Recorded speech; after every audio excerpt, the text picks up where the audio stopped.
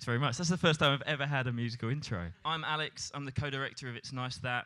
My job today is you leave inspired, invigorated, an understanding of what the future of design might look like.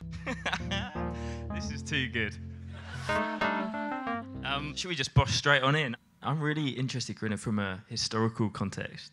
Like, have you ever seen speed of digital turning to physical, or a convergence happen like this at such pace before? The refrain that we so often hear is that the world is changing at a pace faster than we've ever known before. Clearly there is some truth in that, but I think it's also a fact that we're living that change, that we feel the speed. Arguably, the Industrial Revolution was a moment of as significant or greater change and speed of change that impacted a wider sector of society, and a wider sector of society had leverage on change. Where are the responsibility? We are all designers. We are making that world, but in whose service is it? Is it the individual? Is it society as a whole? Is it commerce? Whose responsibility is it? Is it down to the designer to be responsible for what we're putting in the world, what we're asking? I think it's a conversation that needs to be.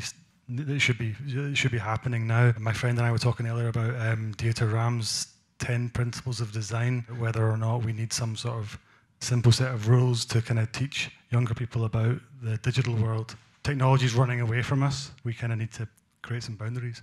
Surely the most important thing we could be doing right now is finding a way to upskill a whole load of people to be able to contribute to this new world, this new dawn. The next skill that any designer should learn is understand machine learning.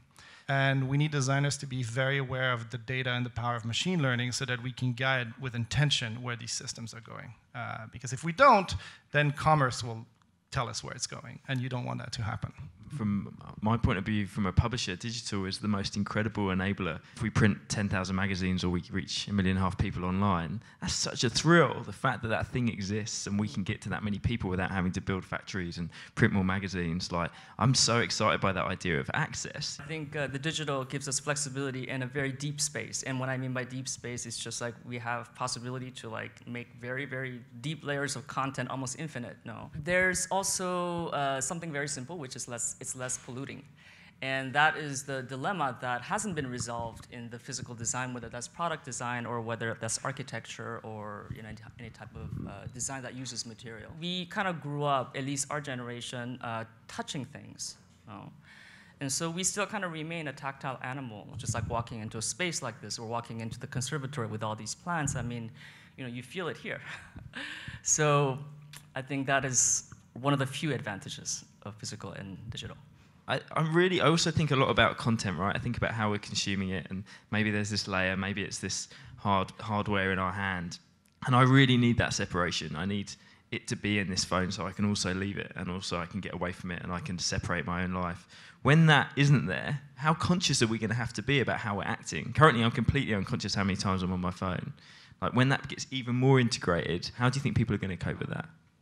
Society is still uncomfortable with this presence of the digital and computing when it's made physical. The new and the greatest luxury is a detox, a digital detox, a place away from the inevitability, the chase of social media. I actually think there is a convergence happening, which is why I think we need to be mindful as digital designers and as physical designers that we need to adapt to similar skills, and we just need to both become really good at making things that are good for humans. Because as all of these things start merging, what we wouldn't want is for our visible space to be as polluted as the internet in 2004, right?